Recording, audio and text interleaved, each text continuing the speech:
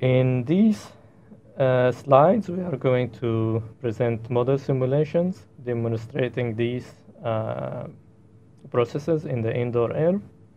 And model simulation will be presented for a certain microenvironment, let's say an office or a house. The first simulation assumes that we don't have a pollutant indoors. And at certain point, say at hour 1, we have a ventilation system that starts, and then outdoor pollutants are penetrating indoors via the ventilation system. Here we have 3 lines demonstrating 3 different ventilation rates, half, 1.5, and 3. And you could see whenever we have higher ventilation rate, the increasing or the accumulation of the outdoor pollutants in the indoor air is getting faster. Whenever we have slower ventilation rate, then the accumulation is also slower. The second case is when we have an indoor source that is making aerosol particles to accumulate indoors from just the indoor source. And at a certain point, again, at hour 1, we have the ventilation system starting, or we have an open window to remove the indoor pollutants.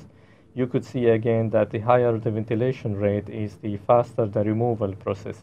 And the slower the ventilation rate is, the slower the removal of these indoor pollutants. The last demonstration is about the time lag between the indoor and outdoor pollutants. Let's say if we have a peak of air pollutants outdoors, how we could see it indoors based on the penetration or the migration of the outdoor pollutants into the indoor air. And here we have an empty room, and the penetration factor half. We assume no sources, no suspension, and no deposition in this room. So this is only demonstrating the response between indoor and outdoor pollutants. You could see from the 3 curves here, whenever we have the higher ventilation rate, then the response is faster. If we have slower ventilation rate, then the response is slower, and you could see how the time lag is longer when we have slower ventilation rate.